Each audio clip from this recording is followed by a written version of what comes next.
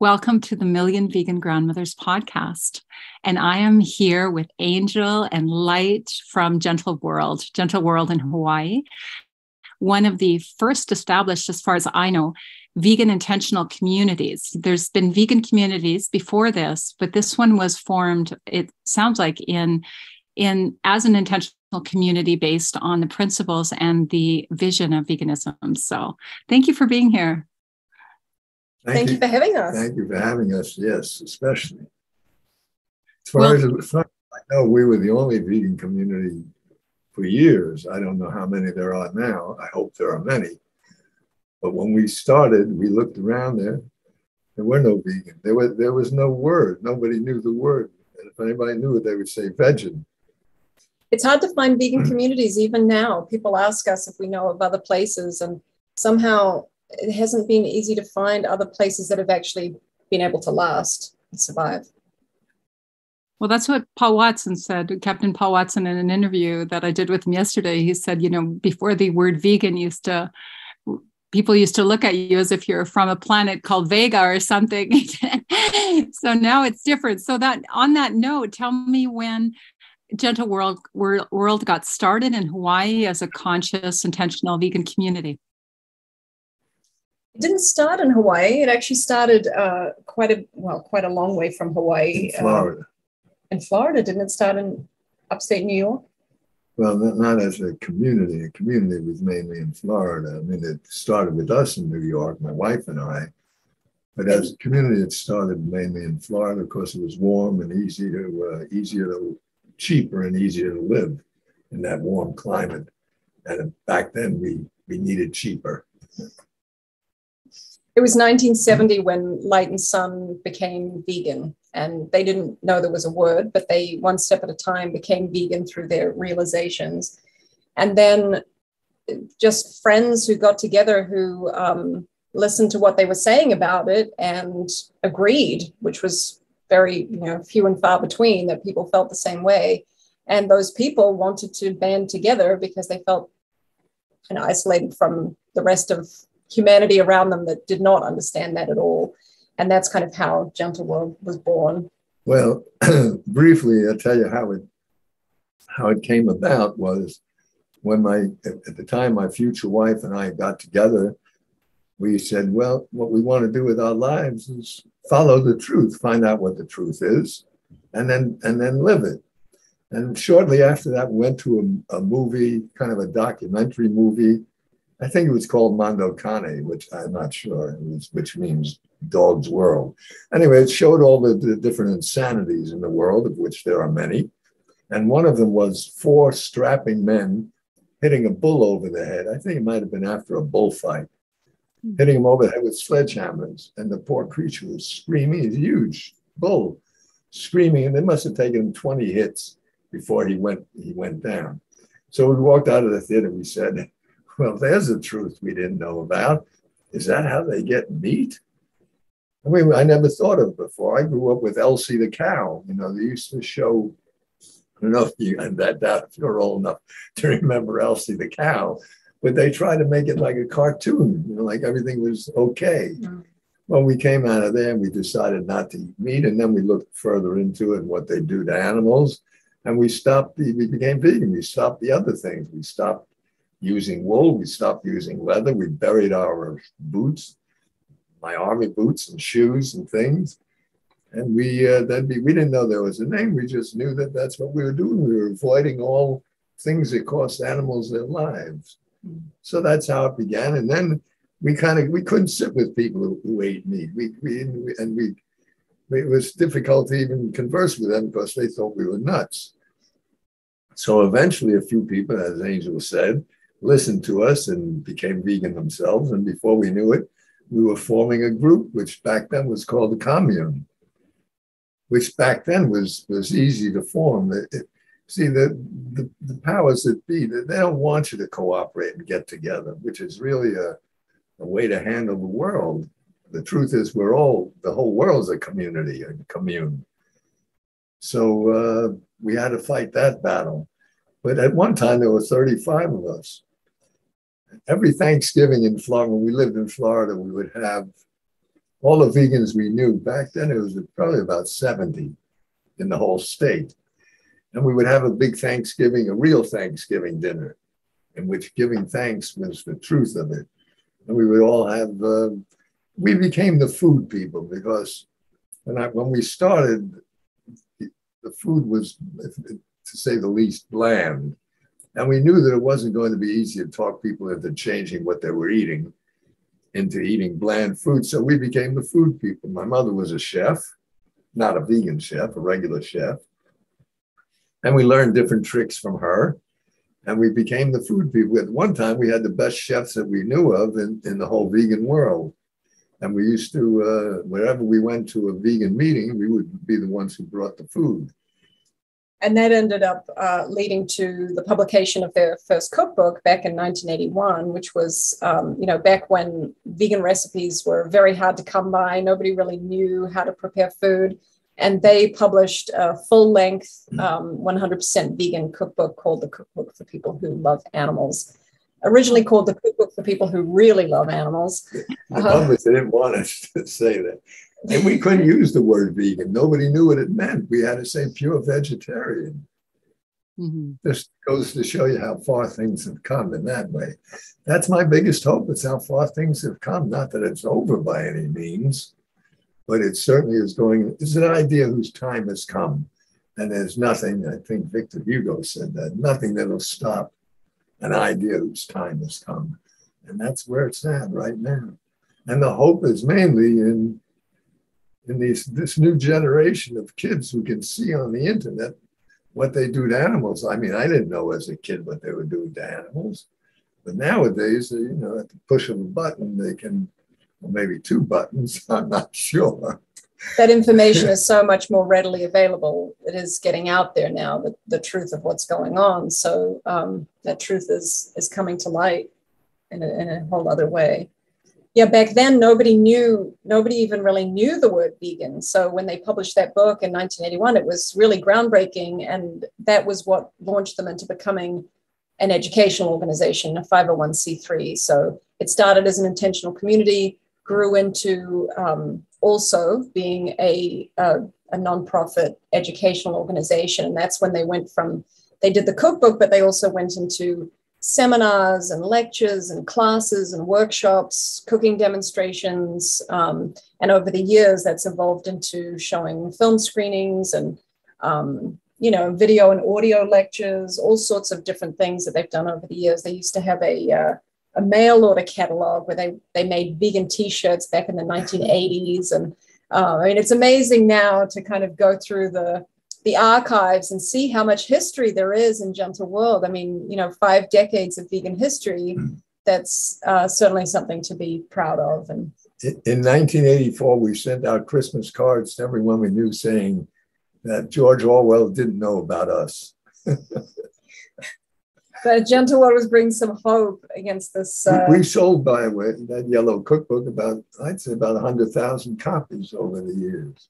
Yeah, we just actually sold out the final print run, and the last cases from the warehouse have been shipped out to different sanctuaries and different organizations who are now taking them to festivals and using them as fundraisers and things like that. And that was actually really heartening to see because, we ended our relationship with the book distributor, but our supporters from around the world, from around the United States, pitched in to take the last few cases and help to get them out there to people. So it definitely is a much loved classic of the movement. And the people who remember it from the early days remember it as being a kind of beacon of light in a time when, it was just so unusual to be a vegan that they didn't even have recipes, let alone all the products and restaurants. Let me add, we didn't just have recipes, we had quotes.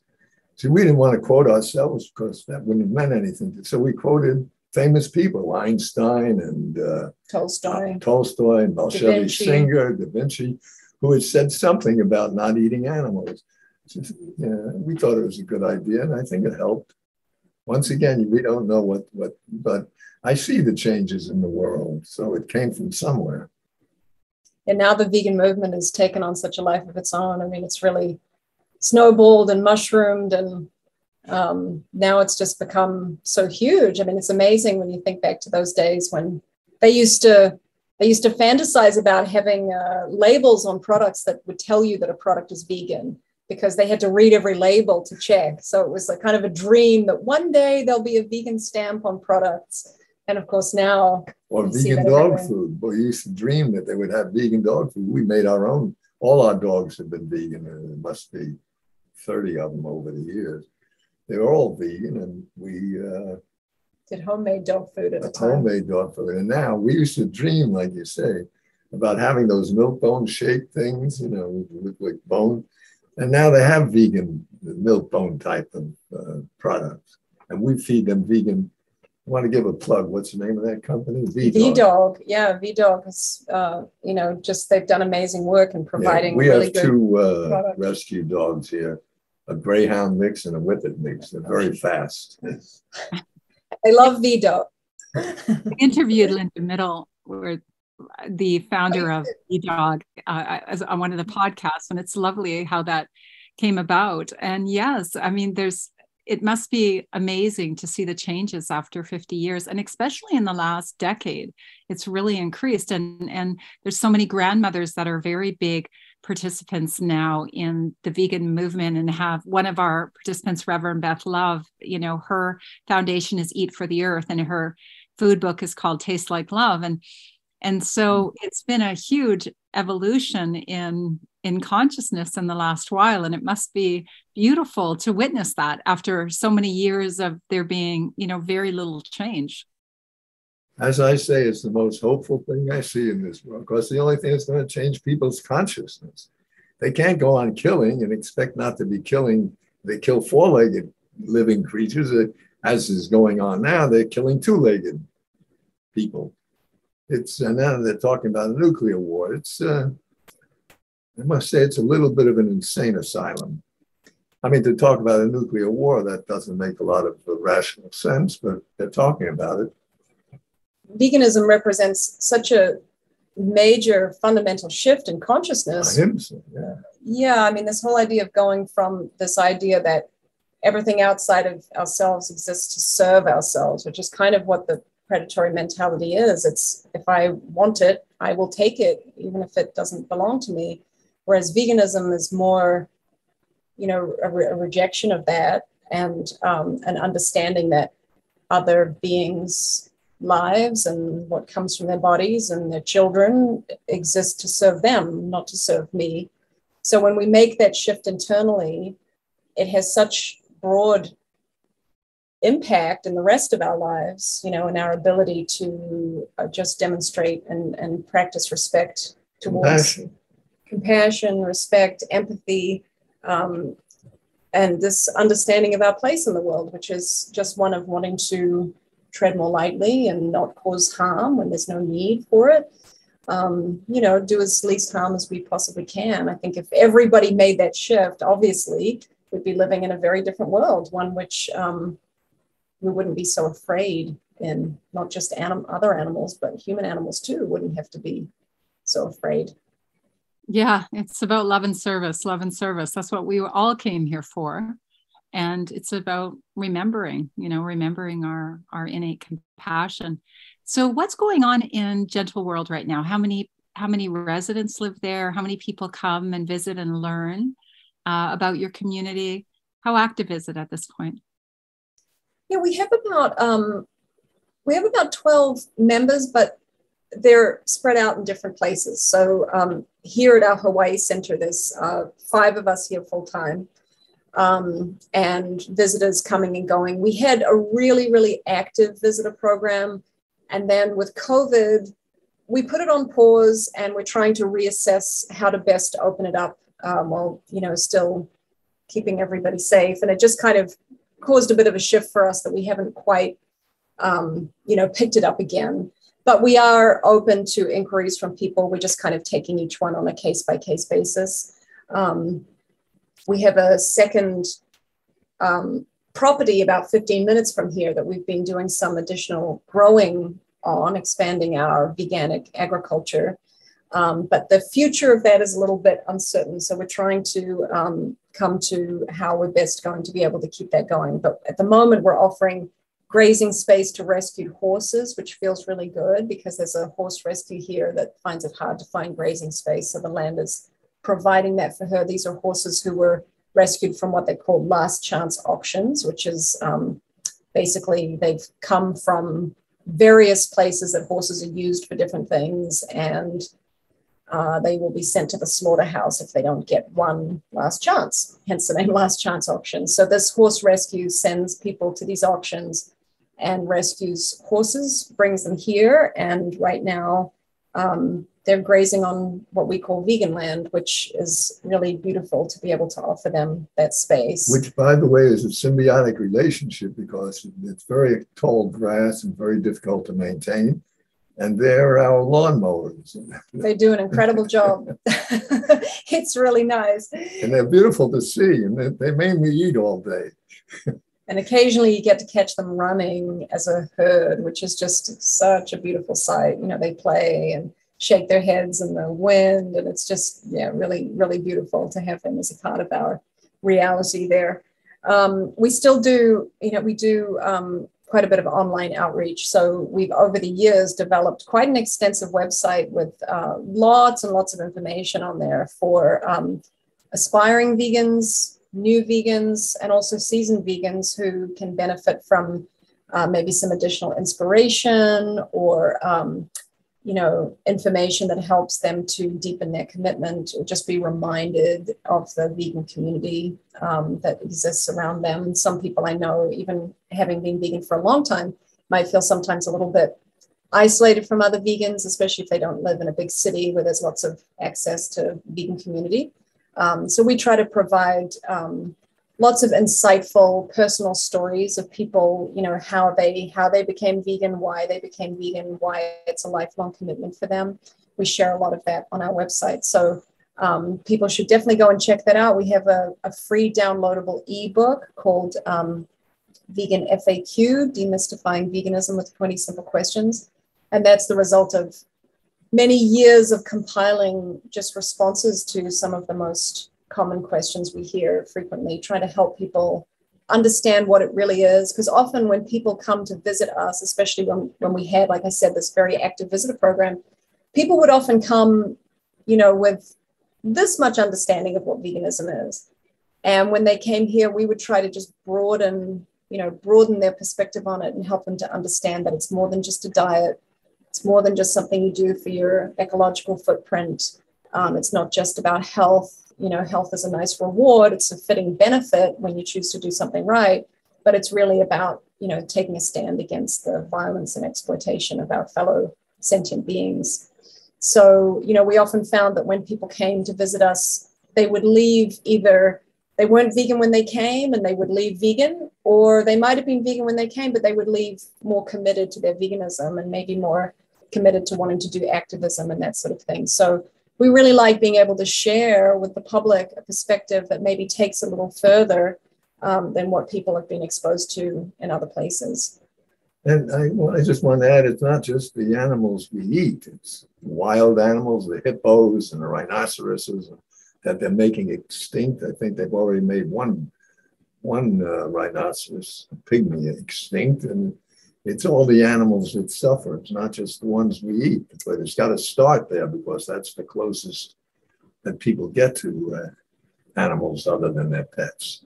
And that's the cause of so much of the habitat destruction and everything as well. And it's also, I think, really gets to the heart of our, our numbness to animals, the fact that we can actually take them into our mouths and ingest them. That's kind of like, we need to stop doing that if we want to open our hearts and compassion to them, because that's really, I think, the most callous is to actually take their bodies and feed on them. Will Tuttle does an amazing job of going into that in his book, you know, that relationship with the food that we eat and, you know, what that means when we can do that to other beings who, you know, before being killed, they were thinking, feeling beings who you would want to pet on the head, you know, and next thing you know, putting them on the grill and taking them into our mouths and swallowing them, that's pretty disconnected, you know. So I think the food is a really important point, but we do also try to let people know that this extends further than that. It's also about the animals we experiment on. It's also about the animals we enslave in order to be entertained by them, you know, whether that's in circuses or aquariums or zoos or horse racing, dog racing, bullfighting, all of those things.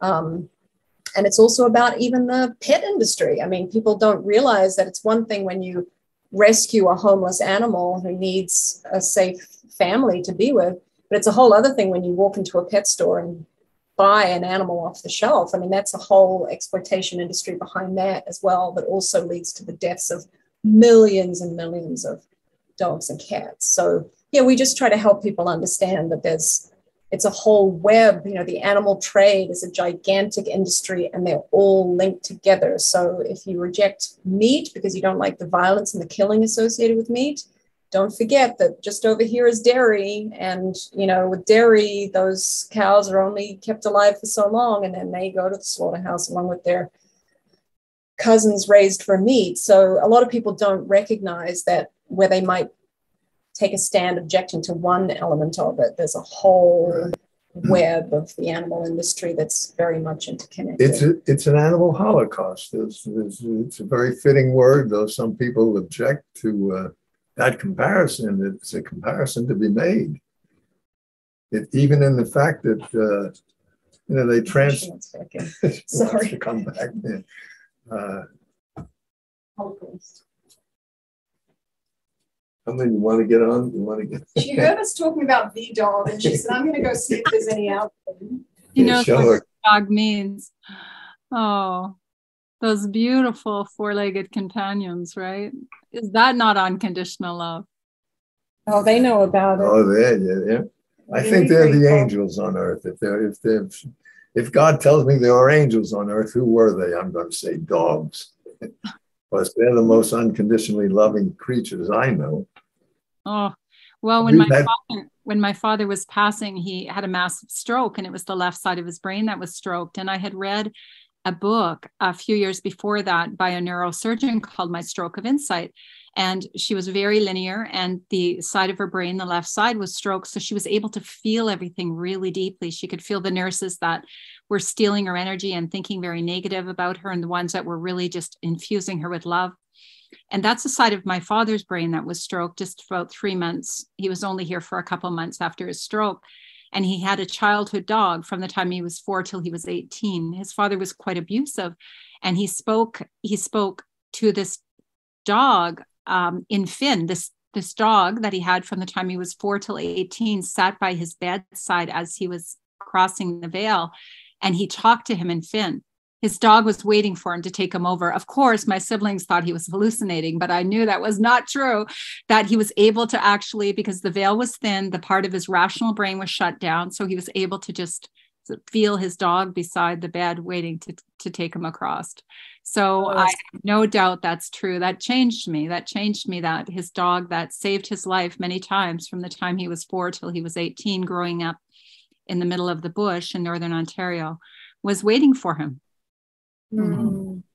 Wow, that's lovely. That's really nice. Comforting. Yeah. Yes, it's something I would love to meet all the dogs we've had. The saddest thing about them is they don't live long enough.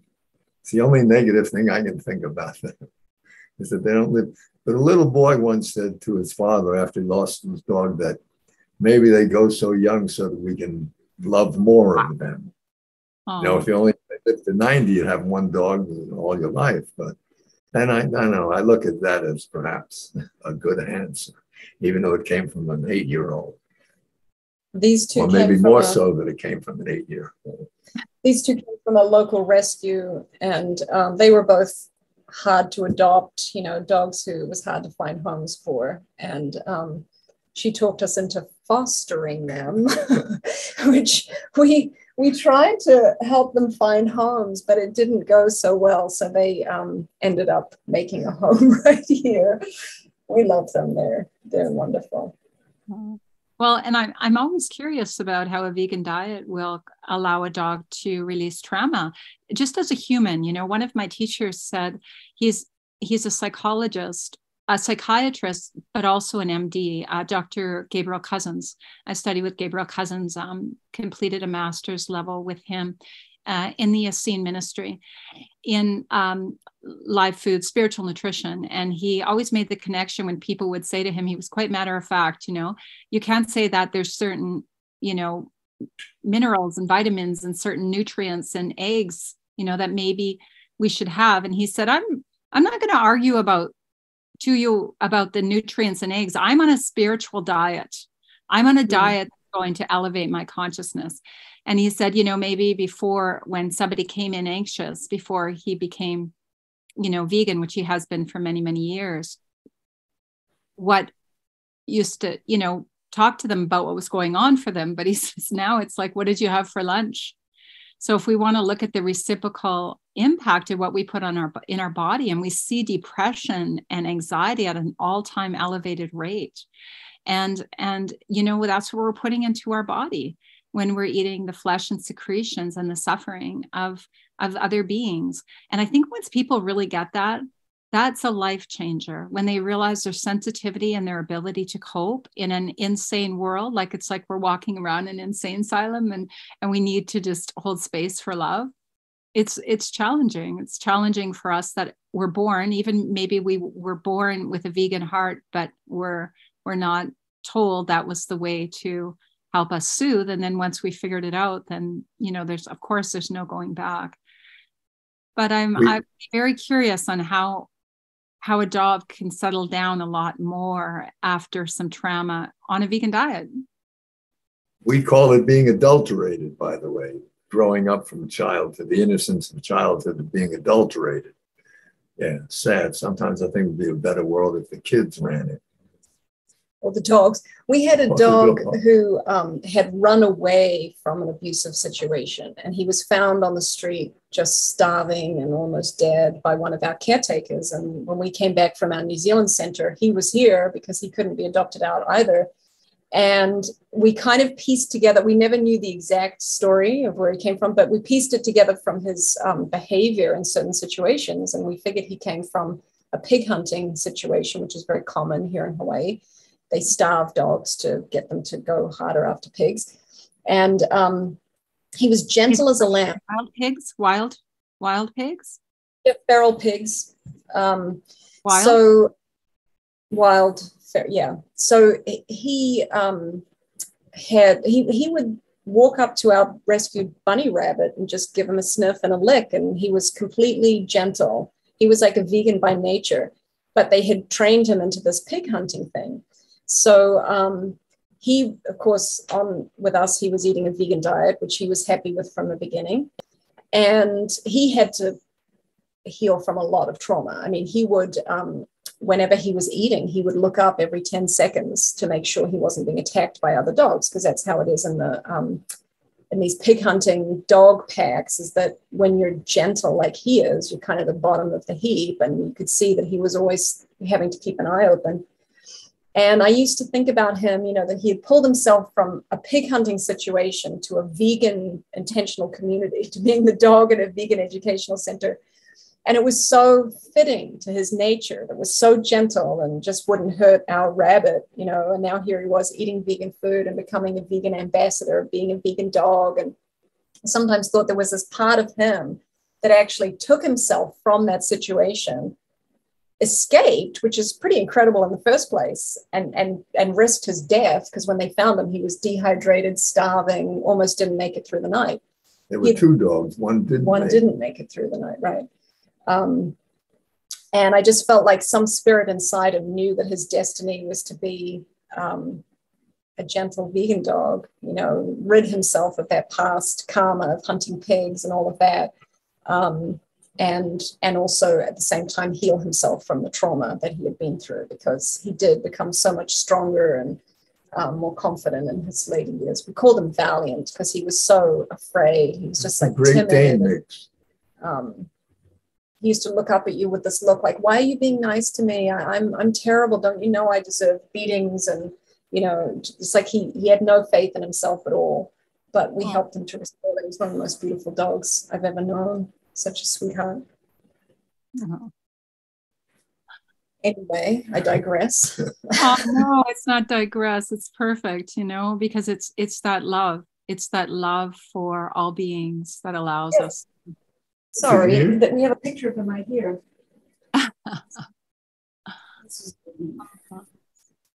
Oh, so beautiful. People used to stop us in the street to ask about him. They just saw that he had this. A woman from Honolulu wanted to take him from just seeing a picture of him. That's right, she did. She wanted him to be part of helping her to train service dogs. She knew just from his picture, she knew that he had this empathy or compassion or ability to connect or something, because she trained service dogs and she wanted him to be her companion dog to help teach other dogs. And just from the picture, she knew she wanted him. But he was, at that point, he was still so traumatized, we couldn't imagine letting him go. Well, we wouldn't let him go anyway. Well, at a certain point, there was no way we were letting him go. Yeah, he was a wonderful, wonderful guy. Didn't bark, by the way. He was a silent dog. Yeah, and so gentle, just wonderful. I mean, it was amazing to watch him with our rabbit. And we've had that in the past with vegan dogs. We had at one point a very old dog who we had a cat who just decided to adopt us, just walked in off the street, moved in, just decided this is my place now. And it was right as we had an elderly dog who was kind of crippled with arthritis. And we had a rabbit.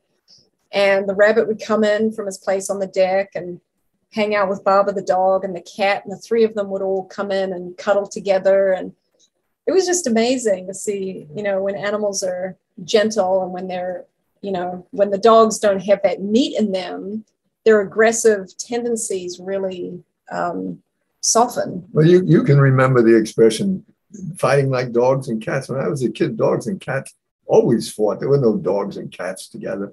And now I see on the internet there's elephants and horses. And personally, I think they're banding together against they've discovered who the common enemy is. I'm sorry to say it's human being, because you see animals together on the internet that never, ever would have, birds and mice and cats. And I think they've gotten together and said, hey, why are we fighting each other?